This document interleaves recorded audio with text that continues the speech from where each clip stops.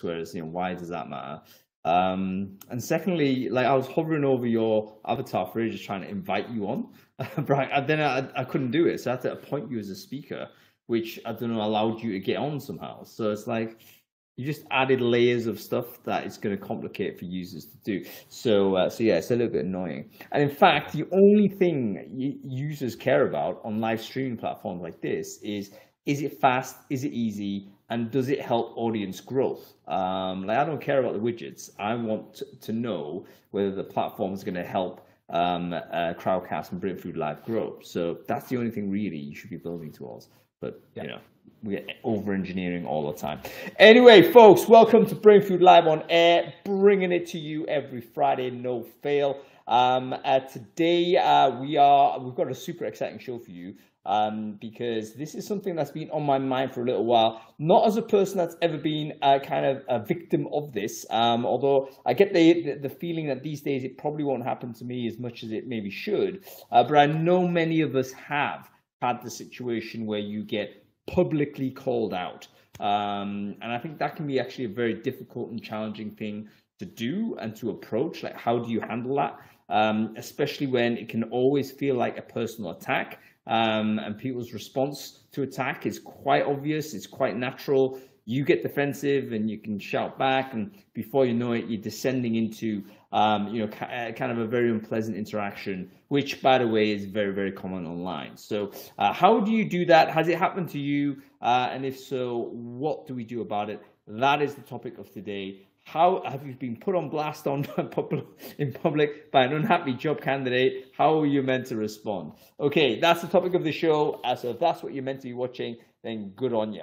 All right, let's firstly do some sound checks. There has been a lot of jiggery-pokery, by the way, on the back end on tech. I know I'm bitching about it a lot, but there has been an API issue with LinkedIn to restream. So I think we might not be restreaming to LinkedIn today. But anyway, Crowdcast, if you can sort of see or hear me okay, let me know in the chat. Audio and visual, we should be fine. If you are on LinkedIn and you have attended or said you were going to attend any of the 10 events I created in order to set this up, do let me know, and let me know whether you can hear or see me okay. I think Michael Blakely is actually live streaming this, so Michael, thank you very much. I am definitely not live streaming it, so at least somebody is, but other people can actually see on LinkedIn, which is good. So yeah, that's just my bad. Sorry, guys.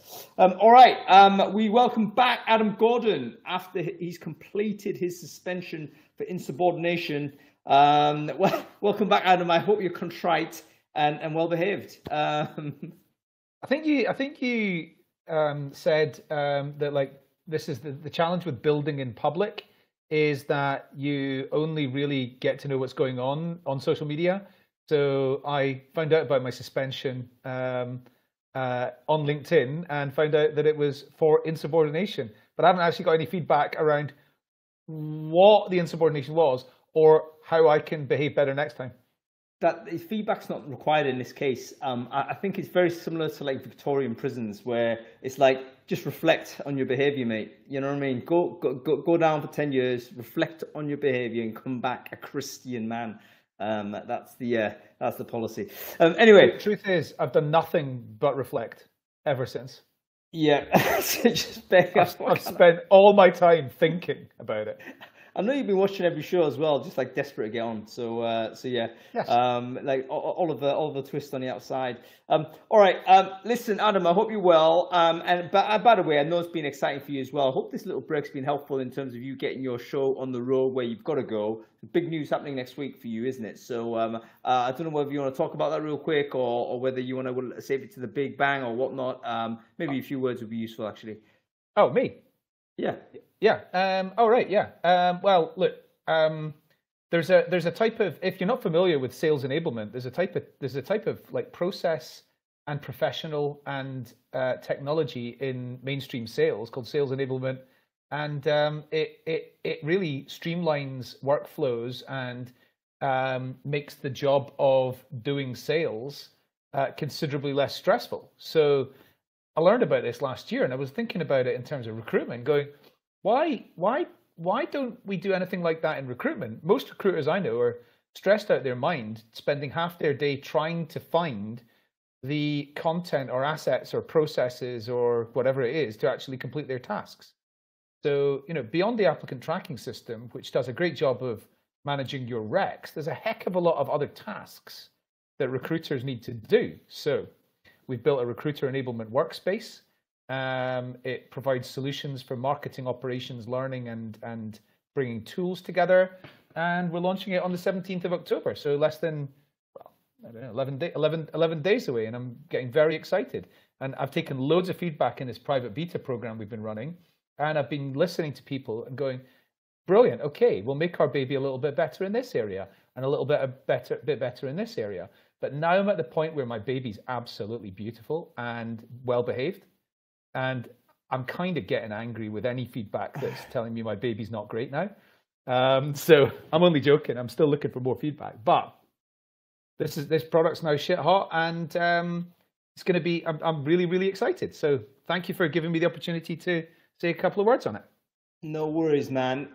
Check it out. Keep your eyes out on Tuesday. It's going to drop. Okay, cool. Let's get on with the show. In fact, before we get on with the show, we always have to thank our sponsors, because every week a company comes on and sponsors Brain Food Live on air, without whom we cannot continue this show. So today we've got one of our repeat sponsors who's been so much of a support for Brain Food, and also the recruiting community at large. They're our very good friends at Adway. And in fact, if you're not aware of Adway, you need to be. Lots of wonderful tech coming out of sort of Sweden. They've got some really interesting sort of technology and dealing with basically programmatic advertising into social spaces.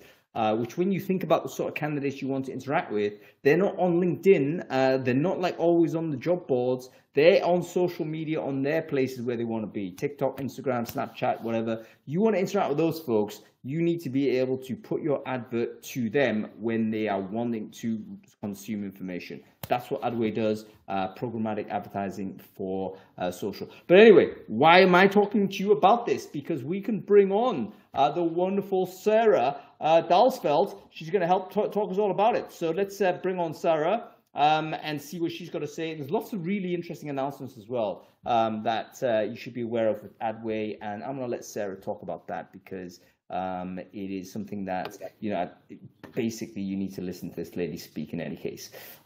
There she is. Of course, there she is. I tell you what, Sarah, you look always so pro.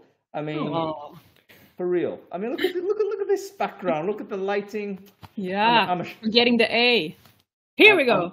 There you go. I'm ashamed. I'm ashamed of this. What is this? Off-white stuff. Terrible. Anyway, Sarah, listen, wonderful to see you. Why don't you quickly introduce yourself? Who are you? What it is you do? And tell us what Adway is and who should care about it. Yeah, first of all, Adway loves Brain Food Live, and we love to hang out on you, especially on Fridays, Adam and Hang in the community. That is the best thing ever to do. So yes, my name is Sarah. I'm head of brand and community at Adway, and my work is literally to make sure that our community, customers and partners is in the absolute limelight of talent attraction.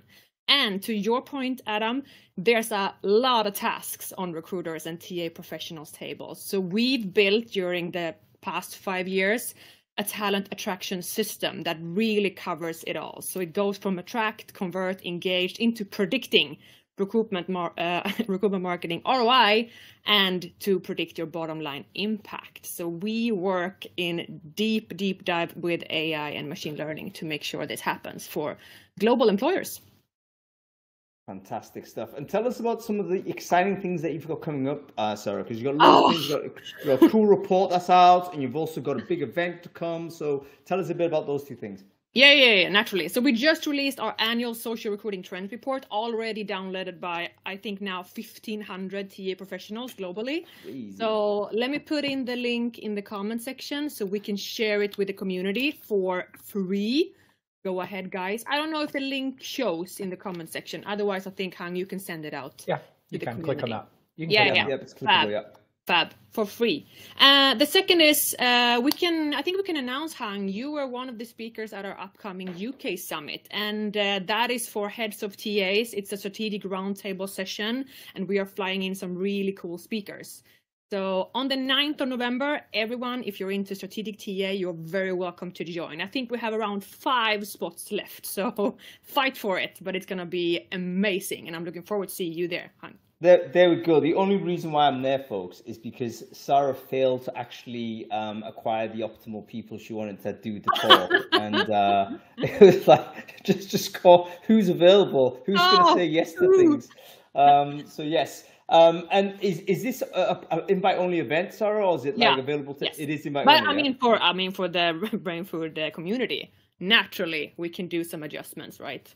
Okay, so if they're interested, how do they get into this? So the link to the landing page to today's event takes them to the summit where you can register. Otherwise, I'll share it again in the comment section, and perhaps, you can. So register, folks, if you're interested. Let's get together, have a chat. Adway always put on fantastic events, and this is their annual summit in the UK once a year, so it will be a big one. So. Sarah, listen, wonderful to see you. Thank you so much for delivering that monologue for us. And I guess I'll see you in a couple of weeks later, right? And we'll catch up from there. Absolutely. Thank you, guys. I am a massive Adway fan, just for the record.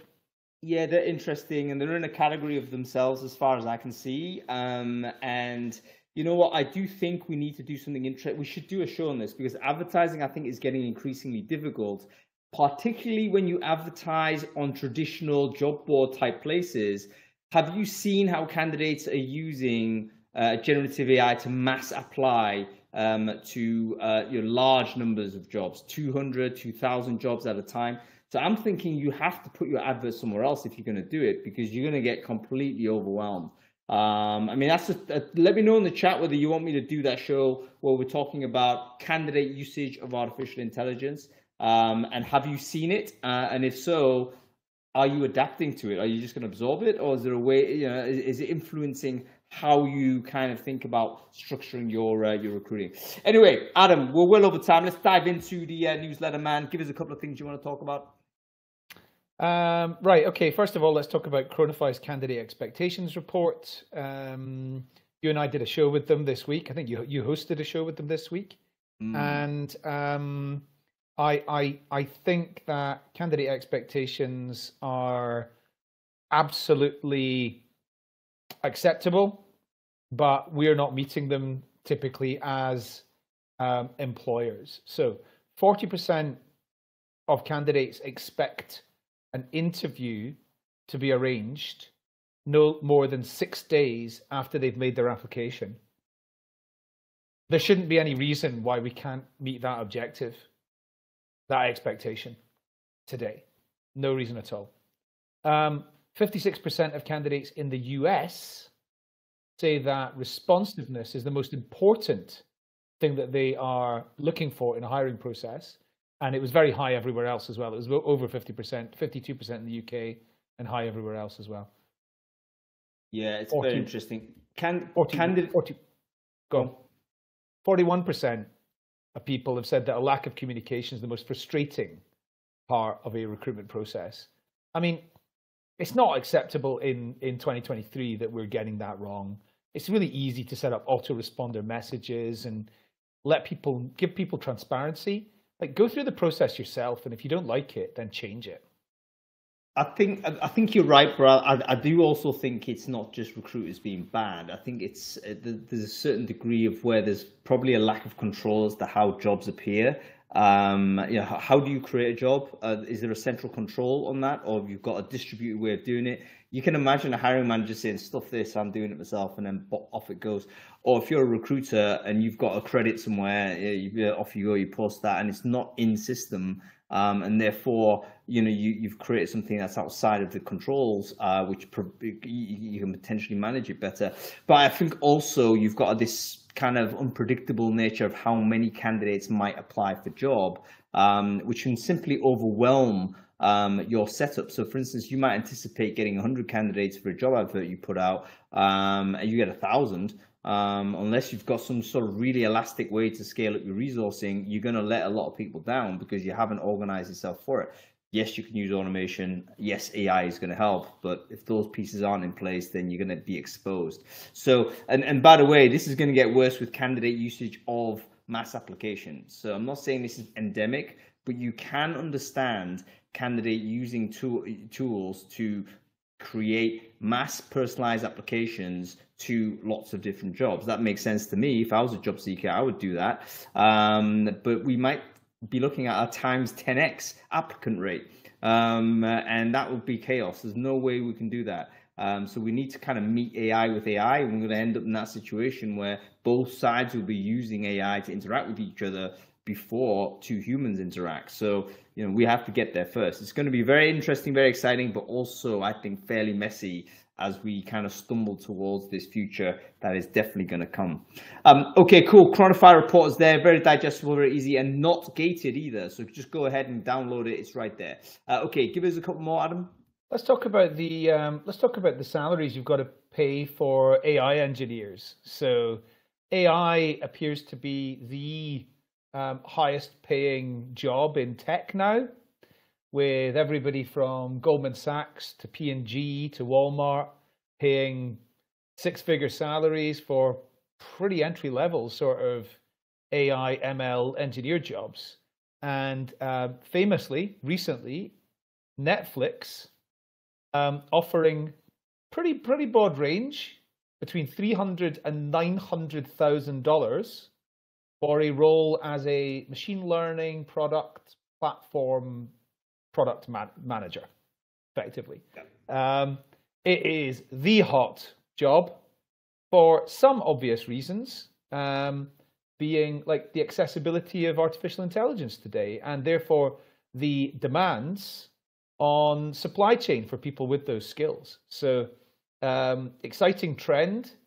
If you've got kids below the age of about 18, you got to let them know about this type of work as something they should be thinking about. I think you absolutely need to direct people towards it, even though I'm pretty confident kids are already all over this, because it's ubiquitous. They're going to be well ahead. It's almost like I feel more confident for, let's say, 16, 17-year-olds today, because they're going to enter into a workforce that's already AI enabled. They will coming into AI enabled. The people I feel sorry for are the individuals that may have just got into work maybe 2-3 years or so ago, and they may just be wrestling early in their career, needing to build network, and they've got another thing to learn. It's going to be very exciting. You're grimacing, Adam, and I'll find out why in a bit. But if anybody's interested in compensation, I'm actually going to be doing a webinar, custom webinar with figures on compensation and how AI has impacted that. That's happening towards the end of this month. I will share the link in the chat stream a bit later, but make sure you register for that if you're interested in how we think AI is going to impact not only compensation, but also how we calculate compensation. So it's going to be very, very interesting. Sorry, Adam, go ahead.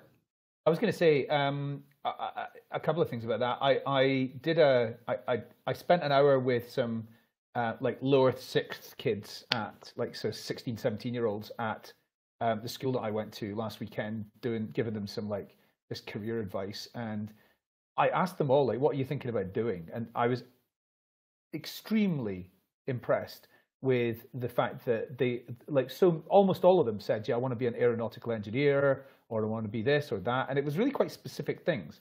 But then when the people said to me, yeah, I'm going to be a family lawyer like my mom or my dad, I'm thinking, I don't think you should go into family law. That's an area that doesn't need to exist very soon, because people could just punch in, what's my chances of getting a settlement from this or whatever, and they'll get the answers. So the other thing is, I think you were a bit optimistic about the understanding that young people have around what the proper jobs of the future are.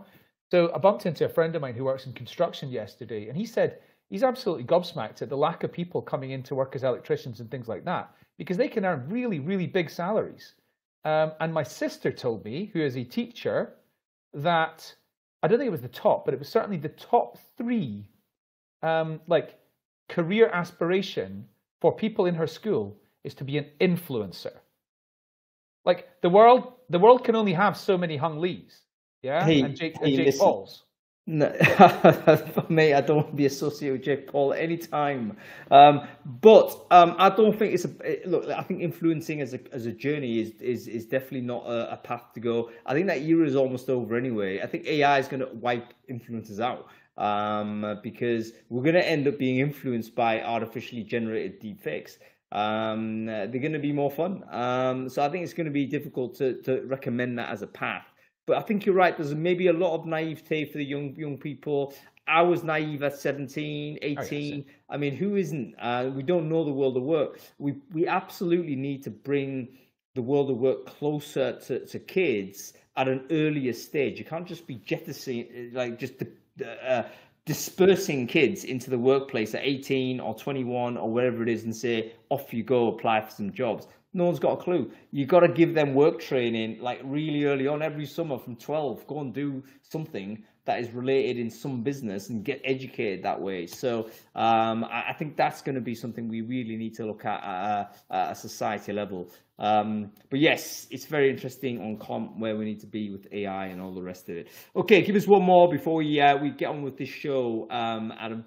Right. Well, as somebody who's quite young myself, obviously, I'm pretty interested in the concept that older people are less innovative, and so I found that really quite enlightening. The concept of fluid versus crystallized intelligence was one that I thought was really interesting. So, fluid intelligence meaning you are not confined by what you've learned, and there's a lot of different directions that your mind could go when thinking about innovation, or even just like solving tasks and things like that.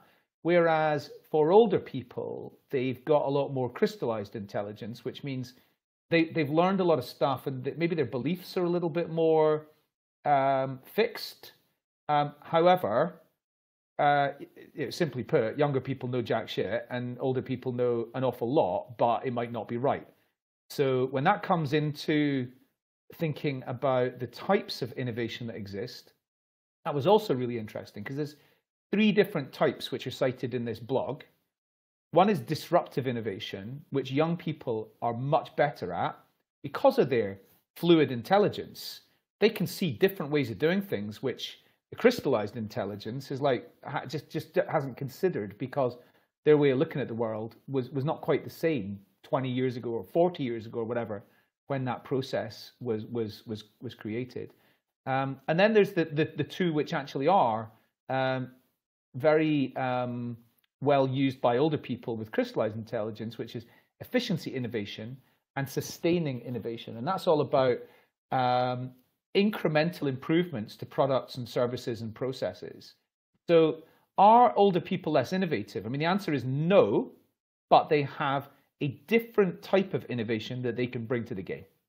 Yeah, it's actually a controversial topic, and I actually posted this topic into a kind of a news group, and it got banned as flagged as like hate speech or something, which obviously it's at that level where people are intolerant of even considering the possibility that biological age actually has an influence on how your brain operates. Whereas, of course, we know that's true. I mean, anybody's been observing sort of how biology works. Clearly, the brain changes over time, and there's a pattern to it. And actually, it really took a fantastic author called Letitia Vidot to make the case in such a way that it was accessible and not critical in any way, and to expand the conversation rather than narrow it down and constrain it. And the bottom line is, ageism is real. We have to combat that. That's a responsibility for us in recruitment and HR. But age is also real.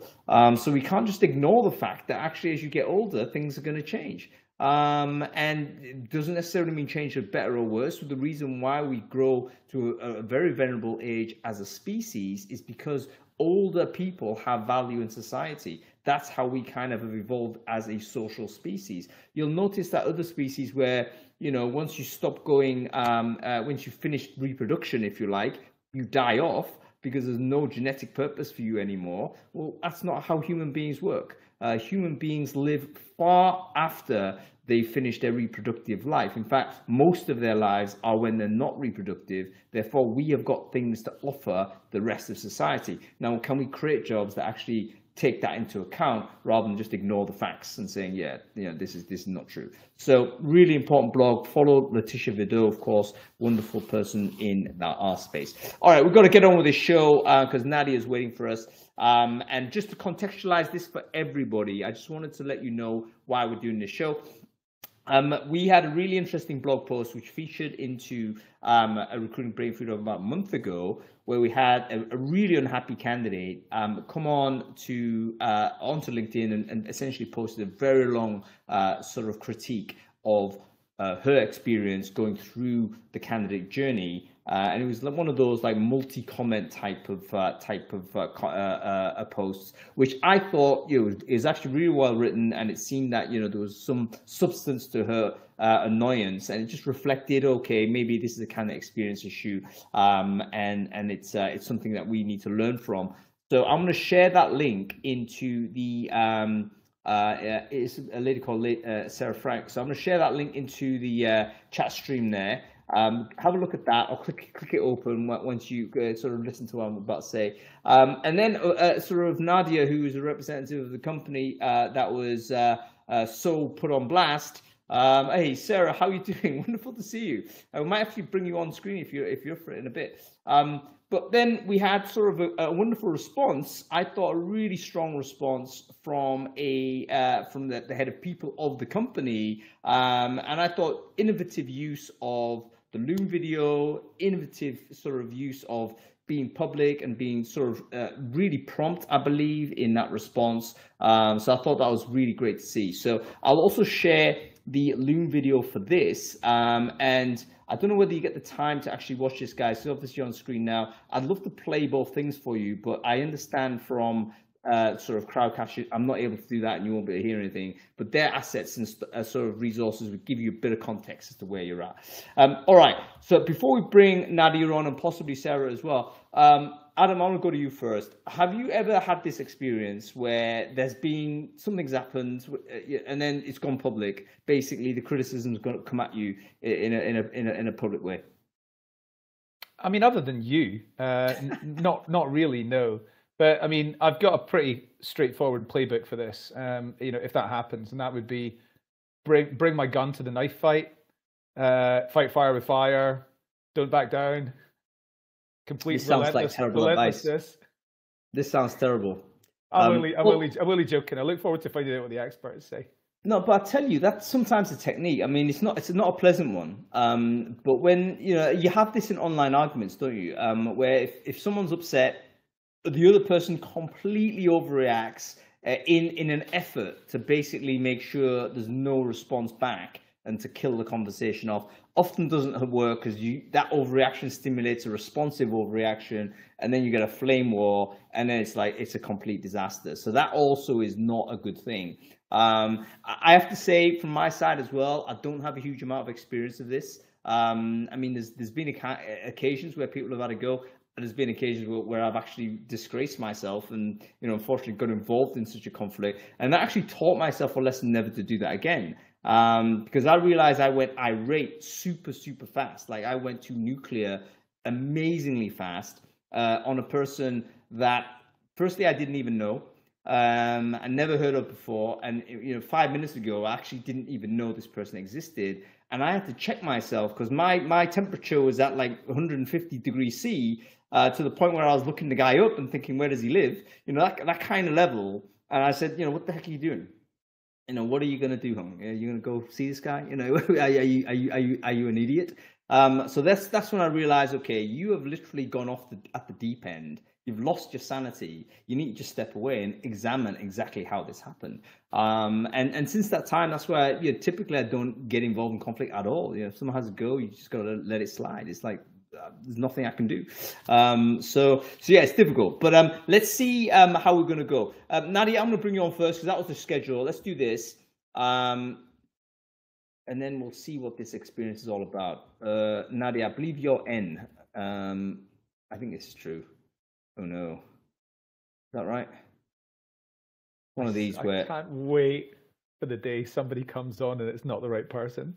it will happen one of these days. But Nadia, I reckon that's you.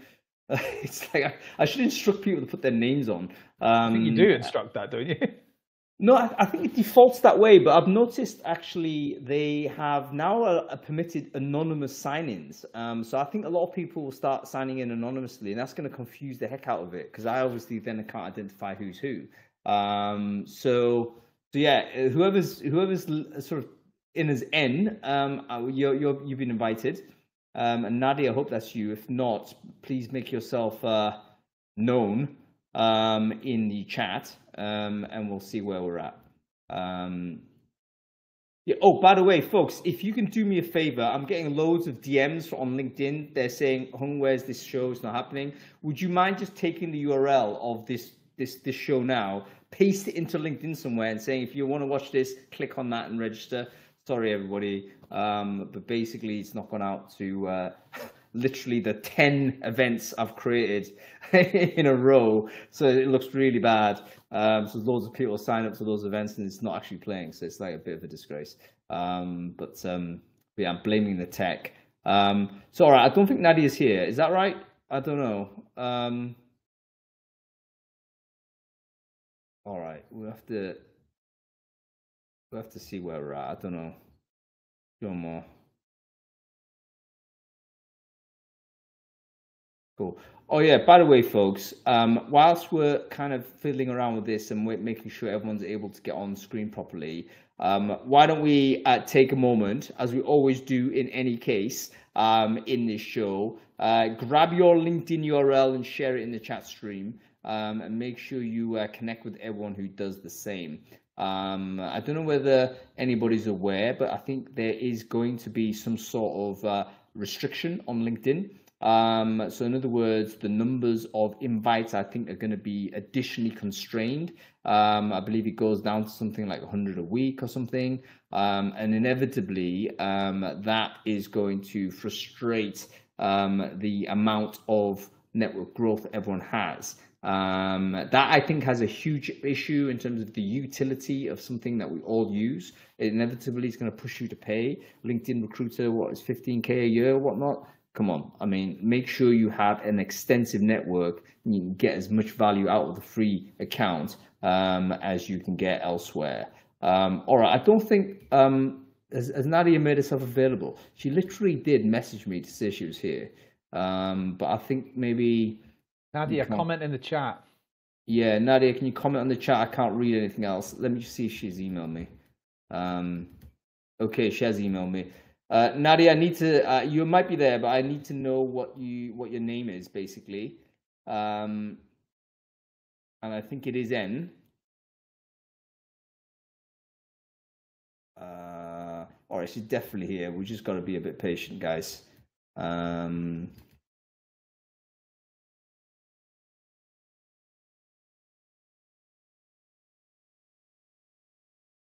Are you in as Michael? Don't know. There's a Michael has said Nadia is here with. Michael, is that you? Could be. Michael, is that you, Nadia?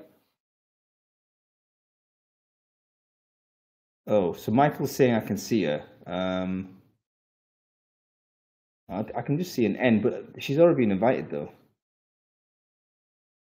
All right, I'll tell you what I'll do. I'll uninvite and re-invite. I think that's how it works.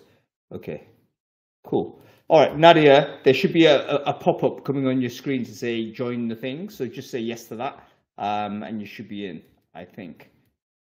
Yeah, it's, you know what, it's one of these, I think, where the things like cookie banners and you know, consent banners and all this type of stuff is really damaged the impact of modals. Because when you pop something up, your instinct is just to get rid of it. And it's like, okay, we've trained ourselves literally to simply blast things away without understanding that sometimes a model is how you get on. So yes. Okay. Looks like we're struggling still. Oh. Everyone's missed you, Adam. Happy to be back. I don't have a lot to add. I'm spent now. Yeah, that's it. Done all of the work. No, I don't think Nadia's coming. All right. Bring Sarah on. I'm gonna do that. So Nadia, we're gonna bring you on in a moment. Have a fiddle with it. Let me know in the chat where you're at though, because I'm just a little bit thinking, why is it that you can't come on? I wonder whether that's something to do with a model or something. But we have to move on. Let's. Okay, we're still not getting there. People. Someone request to join? No. You used to be able to. The old Crowdcast was better, in my opinion. Yeah, that's what I'm saying. It's like mega confusing, and it's annoying for everybody basically, because you spend a lot of time trying to fiddle with it when actually, I tell you how we've done it. We've basically designed it with on the proviso that there's like somebody helping, It's Nadia. It's not Nadia Lisakova. It's not. So yeah. All right. Don't worry. It is, but Vatilidis. There's no name like that on the screen.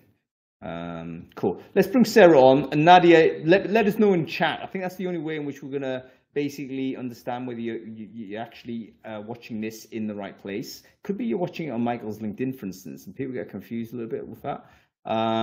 So no worries. All right, we've got a surprise guest here. This is going to be interesting. Sarah, Frank, I'm going to bring you on. I hope this is okay. There should be a modal popping up. Just accept that, and we should be able to see you.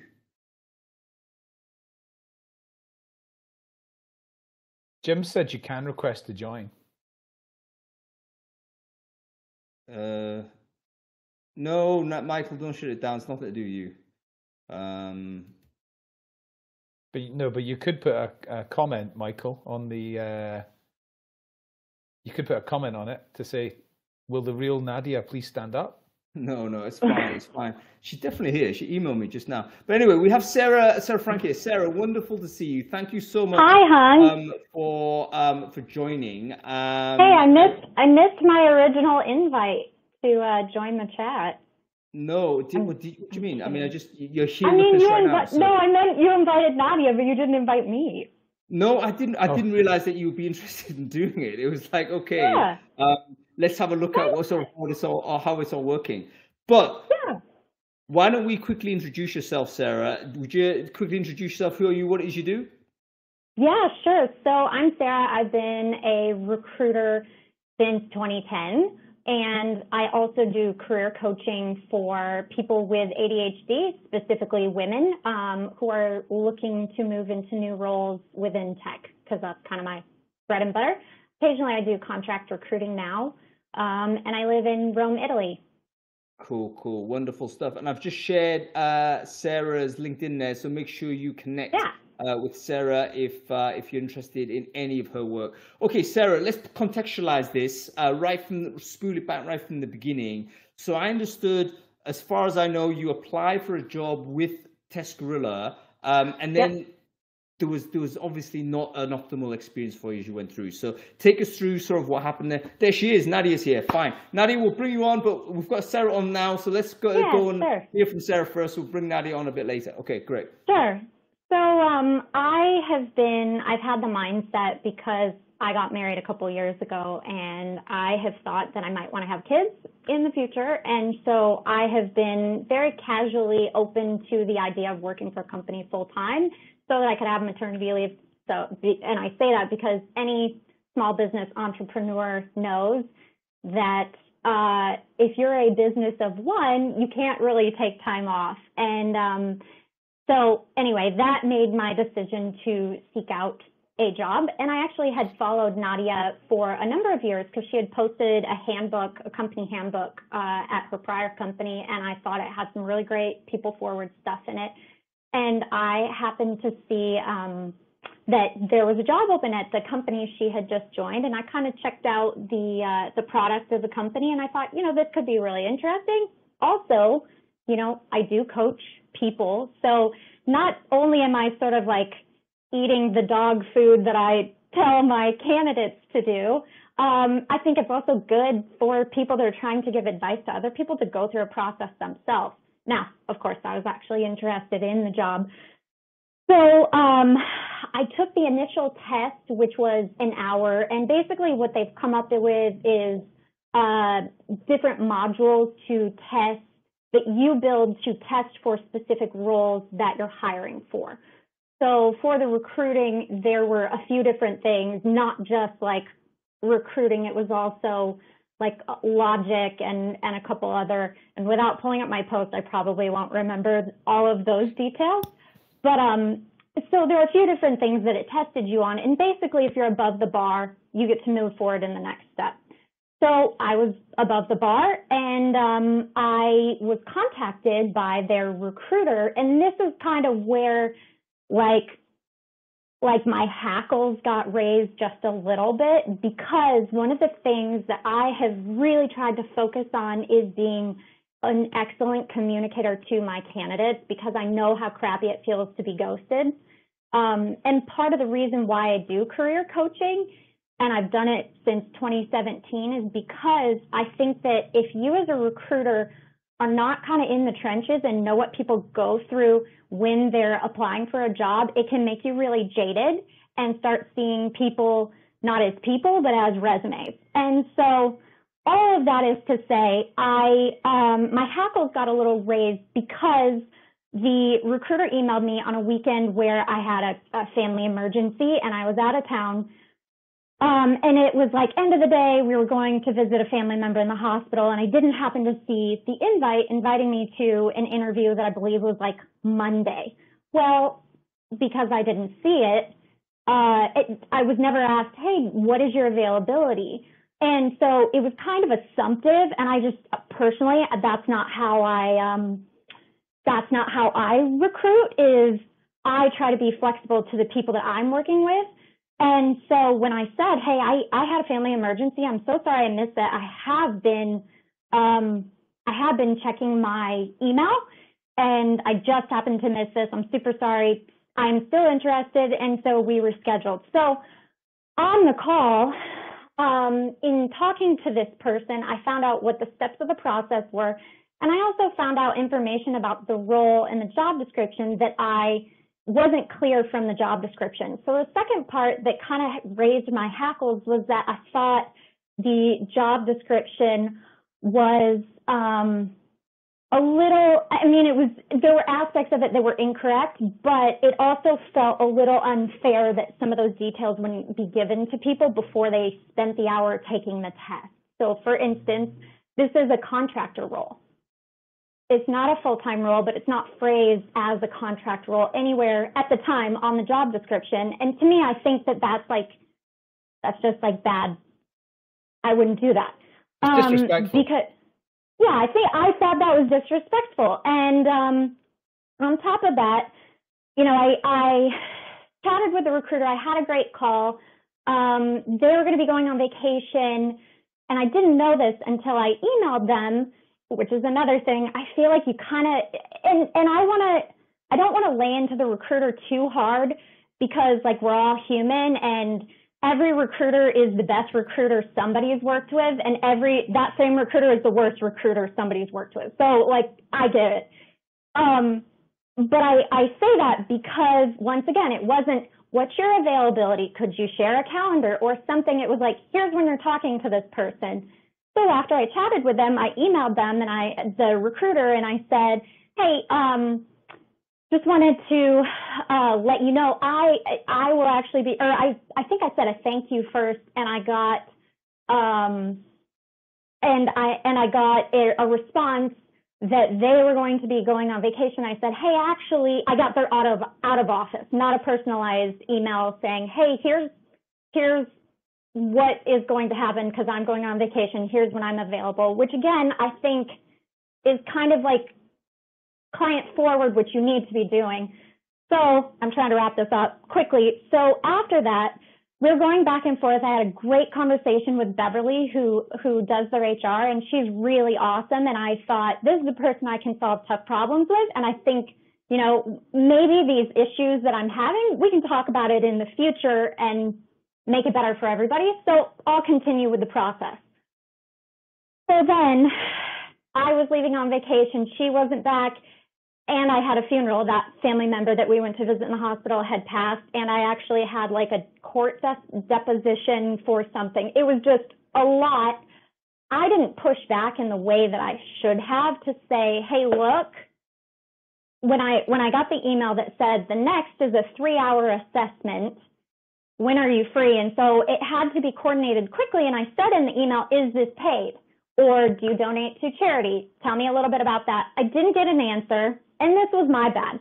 I should have said or sent a receipt afterwards and said, here's my contracting fees, here's how you can pay me for the work I just did for you. And I say that because the assignment I was given was to talk through how I would implement a software for the company. I'm not trying to rat out their whole well, maybe I did on LinkedIn. So they wanted me to implement an ATS. And personally, that's like a rec ops job. That's not a recruiter job necessarily. And there, once again, was no mention of this on the job description as part of the job. And I would think if this is the most important thing that they are looking for from a hire, that they would have that in the job description. So that is where all my beef came from. I don't have an issue with the company. I just think their process is really bad. So after I got rejected because I wasn't granular enough about my long-term plan, I looked at their Glassdoor, which I looked at before, and then I clicked on their interviews, which I had never thought to think of before. And there were multiple places where other people had mentioned that they had a horrible experience. And I thought, you know what? It's time for a little manifesto because this was really bad in a lot of different ways. And yeah, I'm going to put that online because I coach people and I want people to know that like I'm not perfect and I get scared to stand up for myself too. And it's okay. And also like I'm a recruiter. I know how processes are supposed to work. This isn't how a process is supposed to work.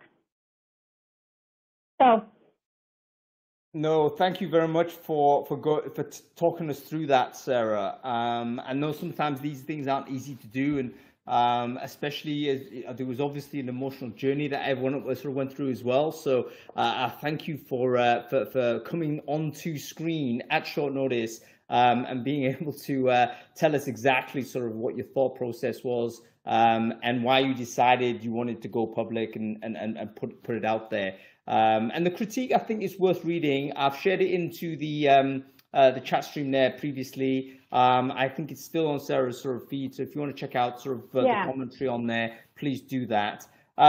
Sarah, I wanted to also, before I bring Nadia on, and I might not sort of, I kind of might switch people on and off. I don't want this to be like a massive bun fight. No, you're fine. Even though I know it won't be, but I want to do it probably in that style. But I wanted to get your feedback on her feedback. I mean, what did you think of the Loom video that she recorded and that type of response? How did that make you feel? And what are your thoughts on that sort of after having witnessed that video? Well, I mean, I knew what I was doing when I tagged the company and et cetera. Like I was doing this because I thought this is a way to cause change because this is a terrible process. Nobody should have to go through this process in this way. And that was what I wanted. I was like, I'm not going to work for this company and that's okay.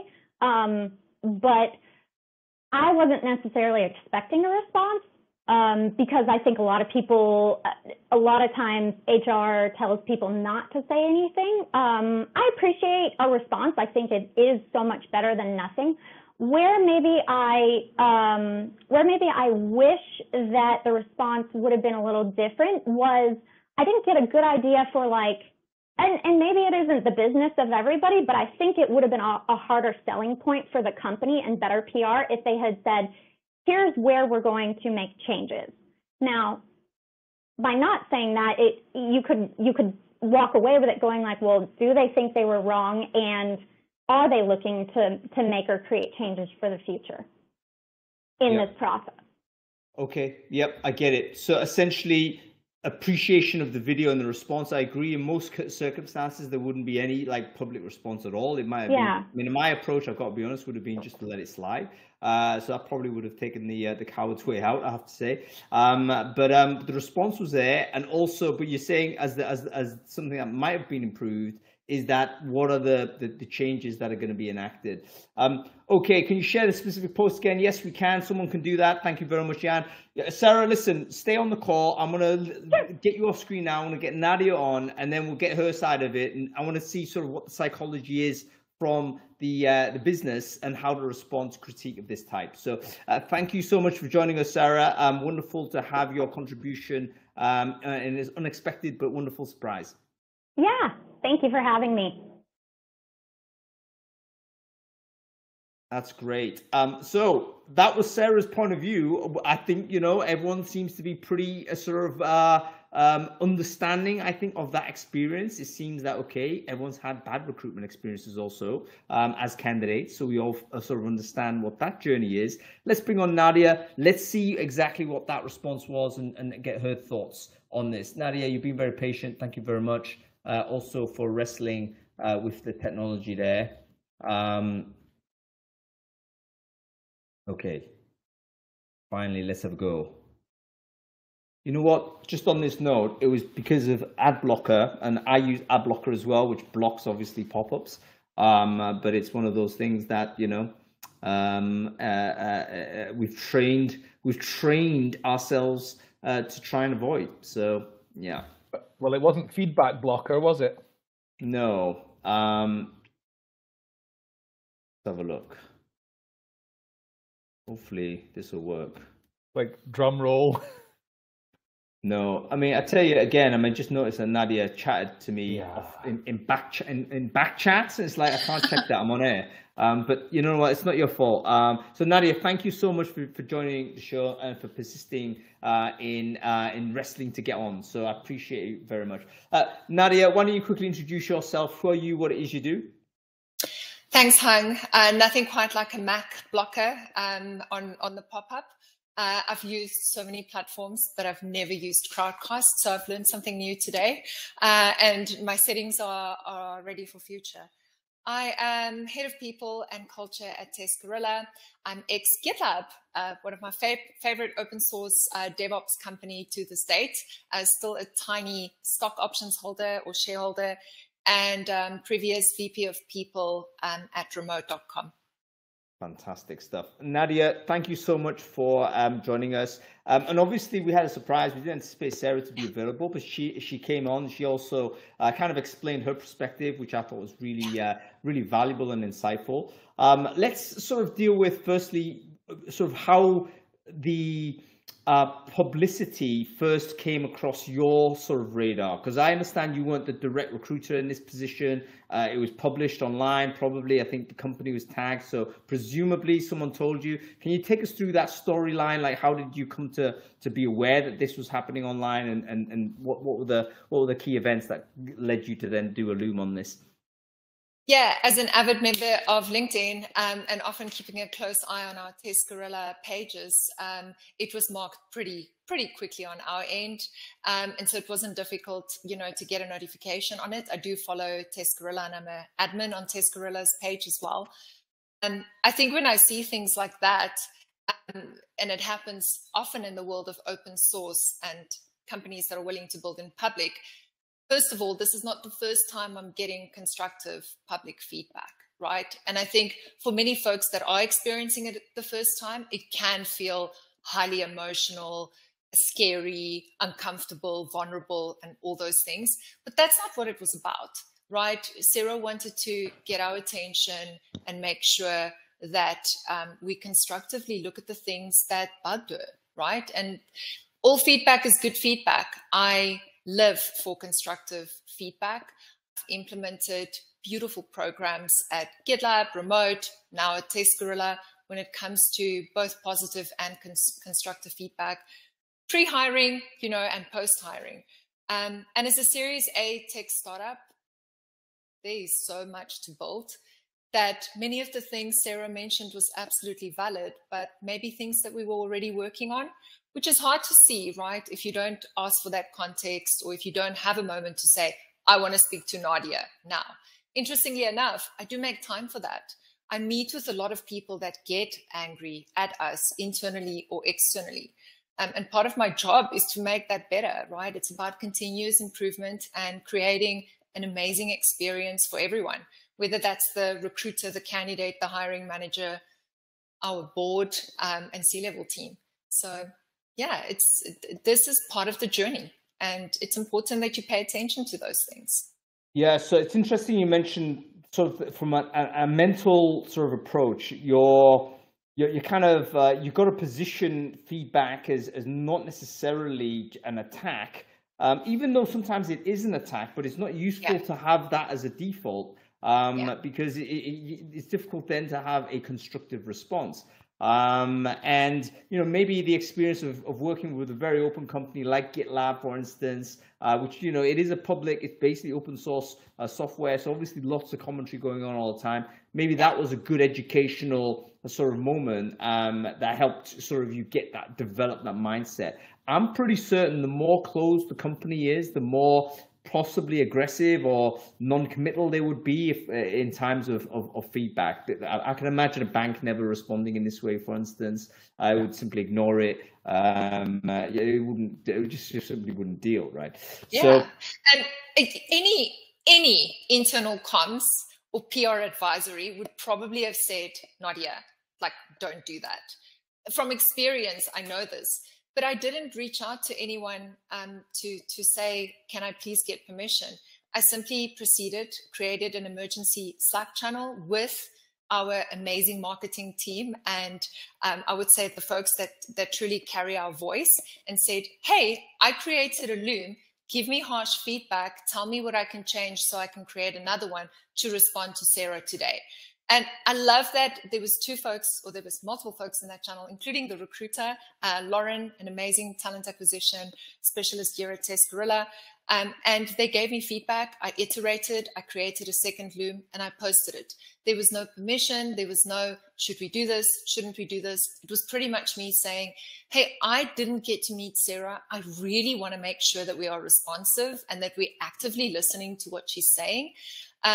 And I had free Loom. I don't have paid Loom. It was 5 minutes. Therefore, the speed, right? And so context that might be missing, I can't go into tons of detail when I have 5 minutes to create a Loom. I know there's multiple ways and things to do that.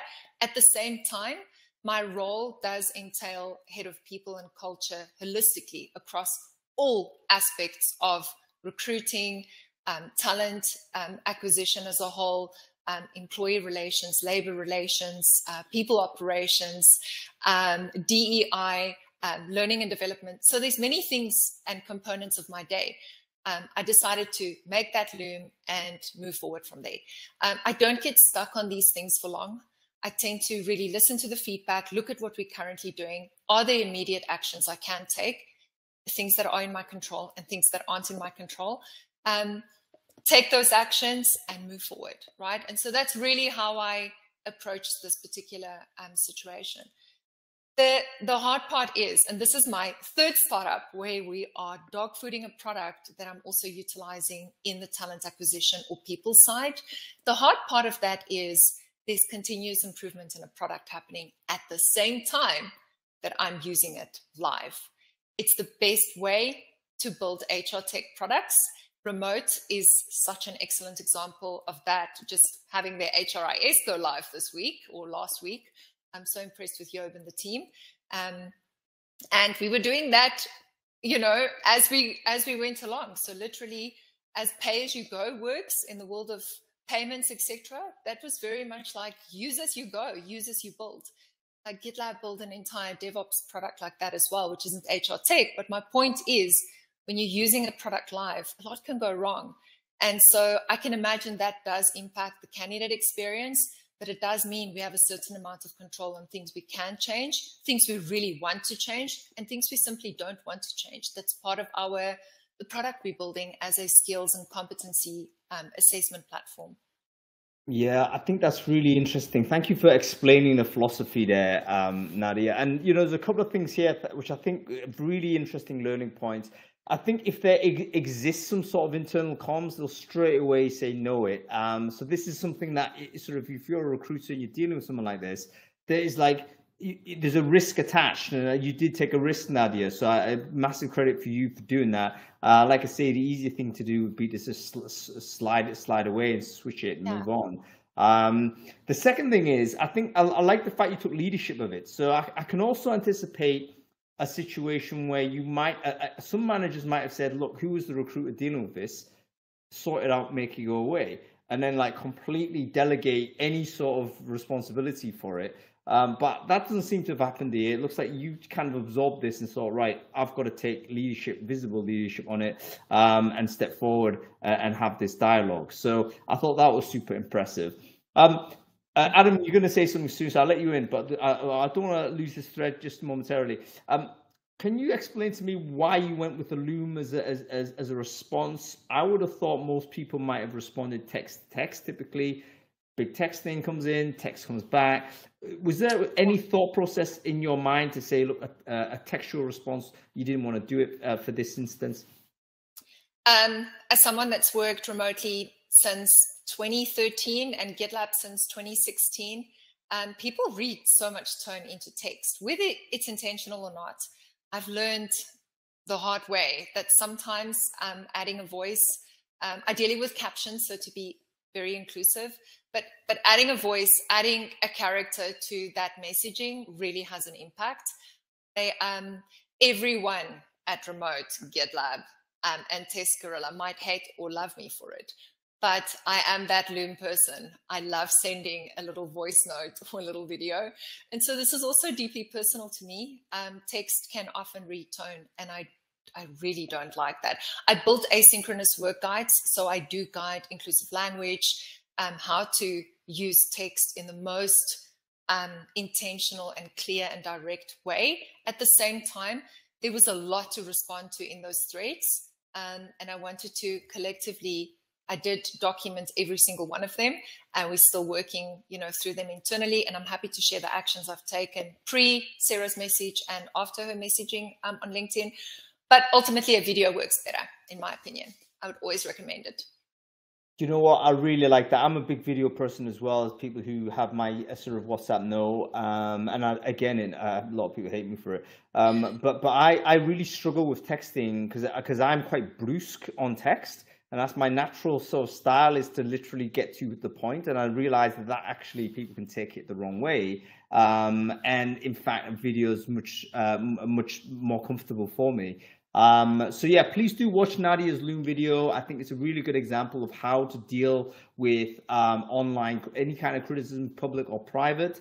I think there's some techniques that we could learn there. So the first thing was to recognize that that you've heard the critique. Like the number one thing to do when someone is not happy is to actually just listen and to make very clear that you've heard. Because you can go straight into rebuttal without sort of having heard. That's no good. That's straight away going to create more and more conflict. So you've got to recognize that you've heard the person. And in fact, most of the times, if you think about when you have a fight with your family or you have a fight with your partner or whatever it is, the core reason is that one party feels that the other party hasn't heard them, and you're fighting to be heard. That's why you raise your voice. So very, very important you register that in the first instance. Adam, I've been talking a lot, so I think you want to say something, or at least you got a strain in your face for some reason. So please do say something. Yeah, thank you for that commentary. So I just want to say I think Nadia chose the right medium because she's very believable and articulate, and so I think that video was the right thing to do. But I also want to say that your comment about Nadia took a risk in doing it this way. The flip side of that could be Nadia would have taken a risk in not responding. And for a big, I wouldn't name companies, but for big utility companies and banks and things, they're not taking a risk. Everybody thinks they're shit anyway. Whereas Test Gorilla is not a brand that everybody's going to know about, and so you don't want first thing people find on Google about Test Gorilla is somebody's had a bad experience with them. You want to find that they've had a bad experience, and Test Gorilla has been living its values on building in public, and it's been absolutely transparent about its response and what it's going to do from here. So I think this has been wonderful. Well, I agree and disagree. I mean, we can get into the what is more risky to do, but I personally believe the least risk is not to respond, and in fact that seems to be the legal position in many cases where you have an instruction not to be here. Dude, there's a reason why we're never able to get like Meta people onto the screen. There's a reason why Microsoft can't come on here. There's a reason why Google can't, because they all have to sign things in order to actually come on. And when they realize it's a live stream show where anything can happen, it doesn't happen. But there's a difference in brand. There's a difference in brand between Microsoft and Gorilla. It's simply a maturity issue, though. So I think that the posture is still the same. It's like you're saying, you know what? It's better. It's like lower risk not to say anything, just move on. And in fact, we know that on politics, mate. I mean, we can get into this sort of how politicians like never apologize, just roll on to the next thing. And that's because they've been coached. This is risk management. Anyway, we're segueing massively, so let's not get through this. And we're also like running well over time, so let's kind of accelerate to sort of some takeaways from all of this. I mean, obviously, there's a re-engineering of the process, making sure CX is improved, all of those things in progress. It's going to be happening. We all know that's the case, but this is actually not the point of this conversation. The point of this conversation is if you do get criticism, justified or not, how do you handle that? What would you say? How would you coach someone in your team? Let's say, Nadia, let's say in future, it's not you that's there that does this. But you need to sort of make sure that your team is equipped to handle this in their own way. What sort of things would you advise them on how you approach public criticism that that you experienced here most recently? Hung, I think take the risk. I am a risk taker. Luckily, Wouter and Otto knew that when they hired me in my big and scary, transparent and open source background. I built public handbooks for companies, right? That's part of my superpower and something I'm super proud of and love doing. And so I would always recommend to take the risk, like eat humble pie, sit down, figure out how to respond, be authentic and just do it. It's not going to be perfect. My response, I read the criticism of that and I actually stopped and shut it down. The responses of what people said about my response is absolutely allowed. It's their opinions. But that no longer matters to me. What mattered was a bunch of things that happened before Sarah, posted that. And so this also helped me to go, hey, I have this ruthless prioritization happening in the background of improving our candidate experience, of building interview training, of going through a manager development program for the very first time that I built from scratch in a short period of being there at the company for 6 months, right? There's all these moving parts. But what can I do today that's authentic and real to make sure Sarah knows you are heard? We hear you. We are going to fix this. It's going to take some time. There's only so many hours in a day. And I'm not for overwork. I don't work weekends. My team doesn't work long hours. We focus on building a sustainable and efficient company, right? And the Series A means long road ahead, right? And so I think, that authenticity really matters. Respond to Glassdoor reviews. My goodness, I read so many company reviews that doesn't respond. We have made a stance since I've joined to respond to every single Glassdoor review. All the managers at Gorilla would happily come on here live and tell you how I've pulled a feedback item, created a channel, asked them, hey, this is about engineering. What can we improve? Why does it work like that? What can we change? What should we iterate on? Why should we iterate on it? So I think it is really about doing the work, doing that hard work in the background, figuring out what's not working. On the scheduling aspect, if things couldn't have gone worse that week, we were in the middle of an applicant tracking system implementation that, of course, had to integrate with our very own product and with the HRIS we were using, right? And so it was chaos, but that's okay. Those things will always be there. Business as usual will continue to run in a startup environment as you move into scale-up stages when you have the teams and the processes established. We're not there yet. I'm very excited about the things we're building. We ended up, filling this role with someone phenomenal that I'm so excited about choosing us regardless of the feedback they saw, and that's now successfully working with me. But something to note is when you have one person in talent acquisition and two people in culture, and you're getting 4,000 or 5,000 applications, it's so hard to get back to everyone. There is AI for that. We are not there yet. We will get there. Yeah, I think that's absolutely right. And I'm going to write about this a little bit more in terms of, the unpredictable nature of applicant flow, and why that actually ends up being a deterrent to a lot of advertising, simply because you can't predict whether you can handle it or not. And there is a price to be paid, potential risk, if you like, to do it this way. So that's for a future conversation. And Nadia Vatalidis, thank you so much for joining the conversation. Wonderful to have you. Love to get you back and talk about other things that you're doing, because I think there's lots of other conversational sort of threads that we could potentially pull together. Thanks for being patient also with the tech. And yeah, let me sort of leave you at this point. So thank you so for joining us, Nadia. Thanks, Hang. All the best. Cool. That was great.